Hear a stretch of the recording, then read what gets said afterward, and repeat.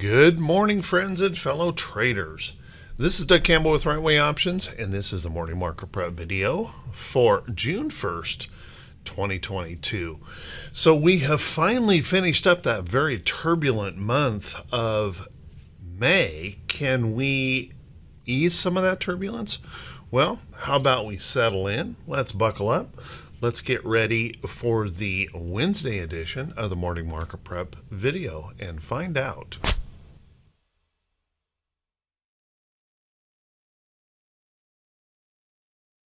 Good morning once again, and thank you so much for being here. Let's take a look at these charts and see if we can gain some information about how we may want to approach the market for today and what June is starting to shape up as. First off, we've had this really strong rally here, and we're pressing resistance levels in the chart. It's interesting when I go through some of the news feed, there is a tremendous amount of hype being pumped here into the market with all kinds of predictions of zooming back to the top, a great summer ahead of us, all kinds of comments. But when I look at these charts, well, I'm not seeing that. And let's see if you happen to agree. First off, if we take a look right in through here, we have some price resistance in the chart right here. And this is a very strong level of price resistance in the diamonds chart. And we do have to remember, although we have broken this short-term downtrend, we still haven't clawed our way back up through these areas. And overall, we are still in a downtrend in the Dow.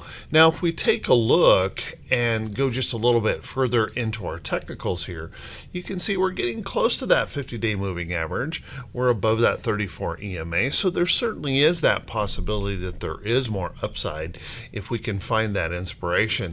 But I gotta tell you, I would just be extremely surprised to see us blow right through that as if it were not there, because the technicals or the issues in the market have not changed, and we'll talk about that here in just a second. So watch that carefully. So if we can catch those bulls getting finding some inspiration, well, let's watch to see if we can push up a little bit higher toward that 50-day moving average. But if those bears find some inspiration, remember, we have that possibility that we could reverse. And like I said, if we come back down into here, there's nothing wrong with this chart. If we find a little bit of higher low to rest, and I would say even if we drop back into here, there's nothing wrong with this chart. It might be a bit on the painful side, but if we hold a higher low, then we put in good quality patterns in the chart, and that's what we need to see here in the market. Can't say that that's going to occur, but that's what we'd like to see.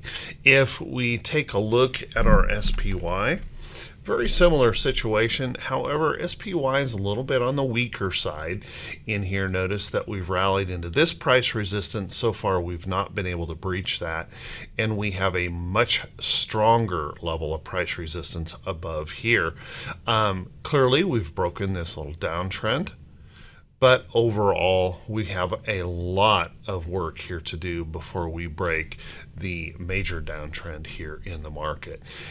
Taking a look at the technicals here on the SPY, you can see we're trying to hold that 34 EMA, trying to hold up in there, and that's certainly a nice change here for the market.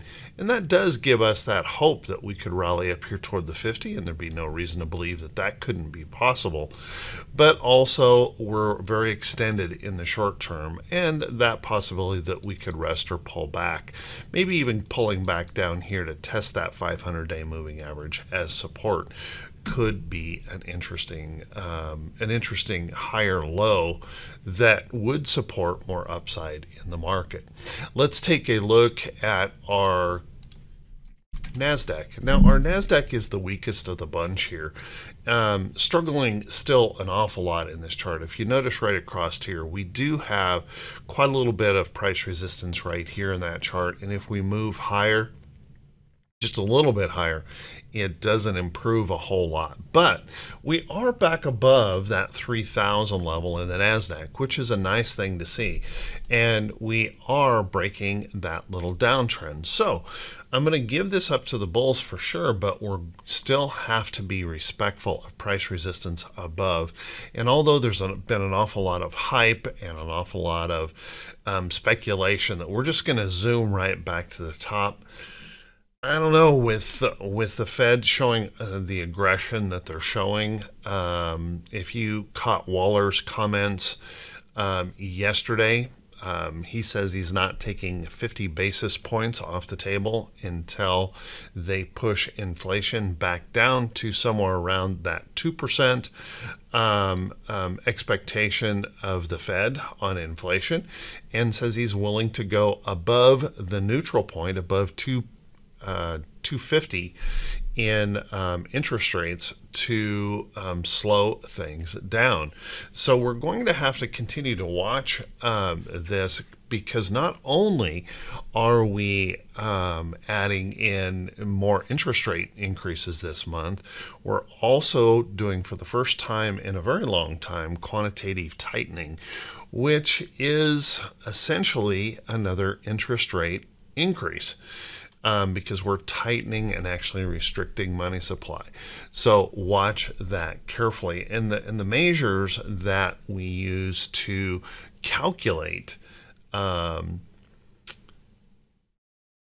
inflation continue to rise. As a matter of fact, this morning, we had mortgage applications continue to fall. Mortgage applications came in weak again this morning.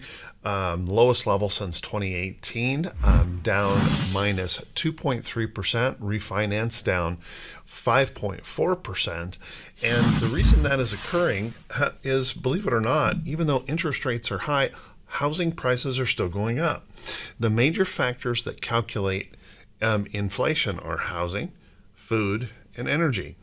Well, we just hit a new record high in national gas prices yesterday, with Brent crude going over 123 a barrel and continuing to show bullishness this morning.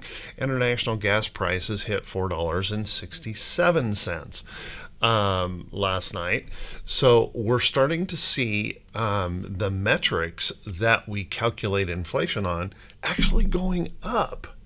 So it'll be really interesting to see how aggressive the Fed might become. I think they're probably going to continue to stand on the gas to bring the demand destruction to the market. So let's watch this closely as we approach these resistance levels, and let's respect that. Now, keeping in mind that our technicals here in the chart on the QQQ are pretty dismal in the fact that the 50-day moving average is declining below that 500-day moving average. We're being held down right now at this point by that 34 EMA. Let's keep an eye on that. This is certainly a bearish condition for the NASDAQ. And then if we take a look at our Russell, IWM, nice rally back up. Now, I've got to give this to the bulls, because the bulls held a higher low in the Russell. But unfortunately, guys, if we pull this chart back and take a quick look, as you can see here, we're approaching some resistance in the chart here. And if we can get through that, I want you to notice there's a year's worth of resistance above that here in the NASDAQ. So we've got a lot of work here. And technically in our charts, this is not a bullish situation. We are approaching that 50-day moving average, which is nice, and that would be a normal bounce back rally. But notice we're still well under our 500-day moving average. And if we continue to linger down here a whole lot longer, notice that 200-day moving average could actually come down and cross down through the 500. So not a bullish situation here in the chart. If we take a look at our VIX, here's another problem that I see in the market. First off, we're telling everybody that everything's great, everything's good, no problems here. But when we look at right across here, even though we've had this major rally in the market, our VIX hasn't collapsed back below that 25 handle area in the chart, which is very interesting. Usually you would see with this kind of a rally a pretty substantial pullback in the VIX, but so far it's not there. And if we take a look right here, we have a little bit of an uptrend to be watching. And as we approach this support, it's going to be an interesting thing to see which one of these trend lines is going to break. The upside trend or the downside trend. It'll be interesting to see, and you can certainly see that possibility that we could do that with a little pullback coming in the market. Now, if we take a look at our T21 22, T21 22 does suggest that we are overbought in the short term. We went up yesterday and we kept pressing and pressing to the upside yesterday, but we just couldn't seem to get through some resistance up there. And as you can see, we pulled back a little bit there toward the end of the day. But we're still up here in the bearish reversal zone. Now, this doesn't necessarily mean we completely collapse. As a matter of fact, one of the things that would be very bullish for the market if we would just rest and consolidate, spill off some of the volatility.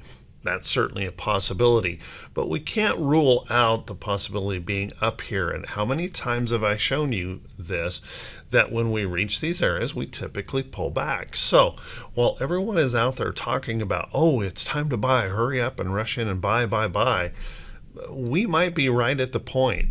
We might be right at the precipice where we see some selling coming into the market. So watch that carefully. Now, again, doesn't necessarily mean we have to collapse all the way back down into here, but the market is a little bit overbought in the short term and might need some rest. So watch that carefully.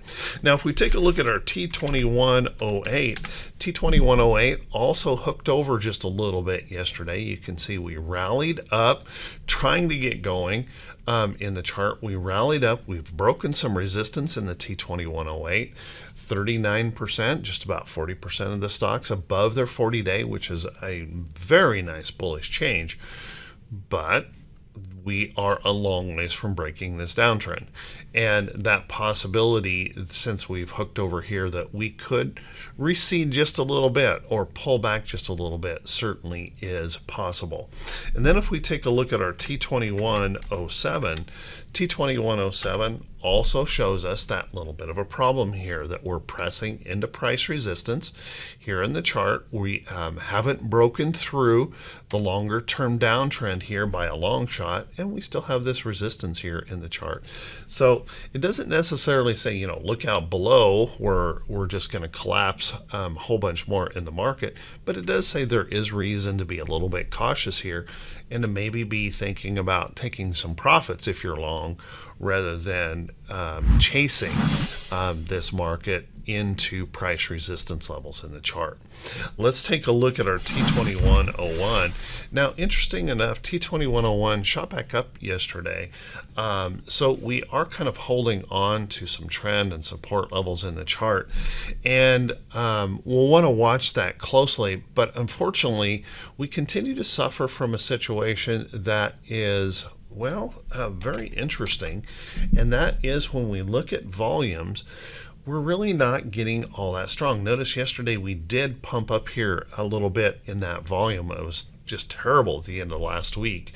But even with all that energy, it didn't push us through even this moving average here, the 25-day moving average of volume, still relatively weak. And if we take a look at SPY, perked up a little bit. QQQ was very weak yesterday, so we're just not picking up that major momentum that I'd like to be seeing here in the market to push us on through.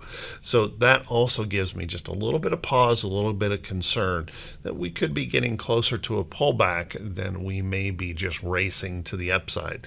But with those moving averages, that 50-day moving average up here in the diamonds, and with the energy that we've been seeing here recently, I also wouldn't rule out the possibility we push a little bit higher before we see those sellers potentially come in. Now, having said that, if we take a look at our economic calendar here for today, our economic calendar does give us some things that we want to be paying attention to. There's that mortgage application information this morning, certainly bearish here for the market as we continue to slow that down. But interestingly, in the same report, it said housing prices are continuing to go higher. So later this morning here at 9:45, we've got PMI manufacturing. PMI manufacturing is expected to slip back but stay strong from last month's high. ISM manufacturing is expected to come in weaker than last month. Construction spending, that'll be interesting today because we're starting to see a little bit of clues that builders are slowing down just ever so slightly on their construction, even though we still have a supply. Now, housing supply is starting to build, but it is still below normal. So there may still be some construction spending in there going on. We'll have to watch that close. Job openings report is looking to decline about 150,000 jobs, and we've been starting to see companies saying we're going to slow down and be more careful on our hiring and all of those kind of things. So watch that. It wouldn't be a surprise to see that pull back. Now, I mentioned Waller out there, and he is not the most hawkish Fed member. As a matter of fact, it is James Bullard is the most hawkish Fed member. He will be speaking today at 1. We'll want to pay attention to that. And then we got that beige book in the afternoon. Not likely the market will react much there. Keep in mind as you're planning forward, we've got an OPEC meeting here that could be interesting for those oil prices that are continuing to move up this morning. Oil and natural gas are higher here this morning, so you'll want to keep an eye on that. And then we've got those ADP, jobless claims, productivity and cost, factory orders. We got a busy day tomorrow, so just making sure that you're paying attention to those things and not over trading in a already extended condition here in the market. Let's take a look at some stocks that could be setting up for today. Oh, you know what, by the way, there is not going to be a blog this morning here, guys, because well, it's my fault, so there won't be a blog here this morning. This video will be a little bit longer than normal because what I'm going to do is I'm just going to cover all of the notables here this morning. So first off, notables for today, GME. GameStop will be reporting today. We'll want to keep an eye on that, and I'm just going to run through these quick. AMSC is a notable for this morning. We'll want to keep an eye on that. Been running in a major downtrend. CPRI reporting this morning. Looks like we're trying to gap up here. Apparel manufacturing, trying to push up here, break this downtrend. So starting to show a little bit of bullishness there. Might want to watch that. Chewy, I believe Chewy reports after the bell today, but we'll want to watch that. This thing has been beaten down and beaten down and beaten down. If you notice right in here, we're back below our IPO price here in Chewy. So keep an eye on that. CONN will be reporting today. Obviously still in a downtrend, needs a little help here to get moving. DCI trying to break that downtrend here. Watch that closely as Donaldson tries to move on up, and that could be an important report for it. We've got Hewlett Packard Enterprises, HPE, trying to move up here, obviously in a very choppy topping type formation. We dropped hard and now we're back up here into resistance in the chart. So this could be an important number later on this afternoon. Watch that one. We've got NetApp reporting today. Once again, stock trying to break that downtrend. This will be an important one. Will it hold in here or will it break on back down? We've got PSTG on the list. Keep an eye on that as we push this downtrend to see if we can get back up through those levels. PVH is on the list. Also trying to deal with that downtrend. SMTC. And last but not least, and by the way, there's another one of those downtrends that we're trying to deal with. NVEEV will be reporting today. And It's kind of a theme here. A lot of downtrends pushing those downtrends resistance levels. We'll have to see if we can push on through those to move to the upside. So watch those close. Let's take a look at some stocks that could be setting up for today. But before we do that, guys, if you could do me that quick favor, if this is the first time you've seen these videos, if you could please click that subscribe button on YouTube. Also click that bell icon when it pops up so you'll be notified when I post a video.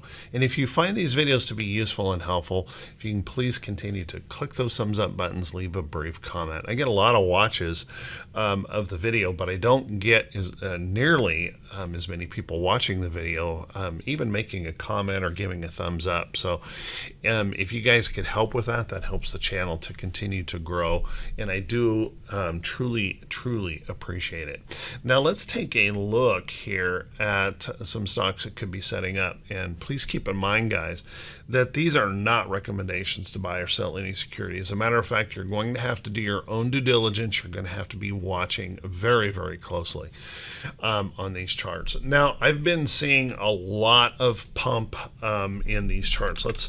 Or a pump by some of the talking heads out there. First off, there's some pump going on here in Facebook. We've got several talking heads out there saying Facebook is way oversold. It needs to be going up. They believe in Meta or believe in the metaverse and all that. Well, here's the thing, guys. What we want to do, how many times have we rallied into this price resistance downtrend and then failed? So what we want to do on a chart like this, and it may be true, it's time for these to move back up. Let's let them prove. Let's break some downtrends, hold a higher low, and start to develop an upside trend. Because we can get so many false pops here. Pop up and pull back, pop up and pull back.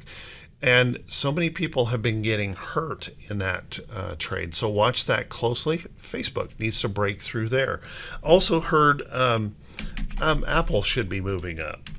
And Apple should be getting better. Okay, I'll get with that as well, as long as Apple can break a downtrend and actually hold a higher low instead of just press into resistance and continue to show that possibility of failure right at that point. So don't chase in here. Make it produce either a higher low that starts an uptrend, or make sure it pops out and holds that higher low up here, and then we have an opportunity to take that chart long without the substantial risk of a full-on pullback. And the same would be true with a lot of stocks. We're seeing a lot of these stocks pressing into resistance levels. We saw CRM yesterday have a nice earnings report and pop up, but this does not make except for a speculation trade, does not make for a bullish pattern just yet. Let's break that downtrend. Beautiful. Now the next step is prove that you can actually hold, because we've popped in here before, completely reversed, and so now we need to see proof that we can hold and establish an uptrend in those charts. So be really careful chasing or rushing into those trades.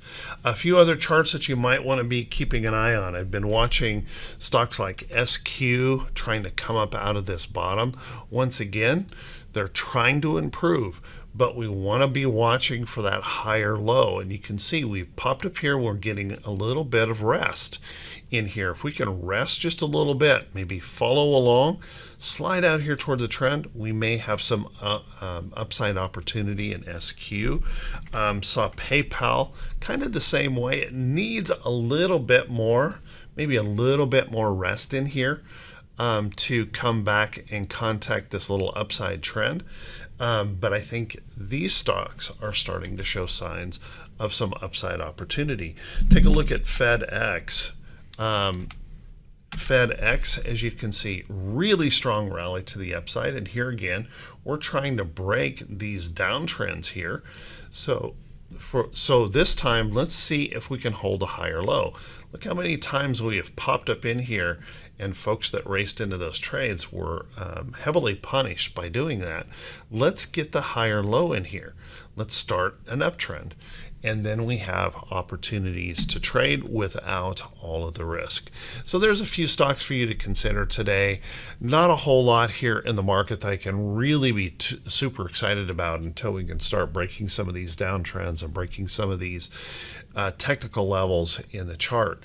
But watch carefully. There may be some bullish opportunities forming up, and we certainly have that possibility that we could reverse and move back down at any point in time, because we are a little bit overbought in the short term. So let's watch that close. I want to wish everyone a wonderful day. Thanks so much for being here. I apologize, no blog today, but hopefully you got some good information out of this video. You guys are awesome. I truly, truly appreciate all your kind support to the channel. And I want to wish you all a fantastic day of trading. Take care, everyone.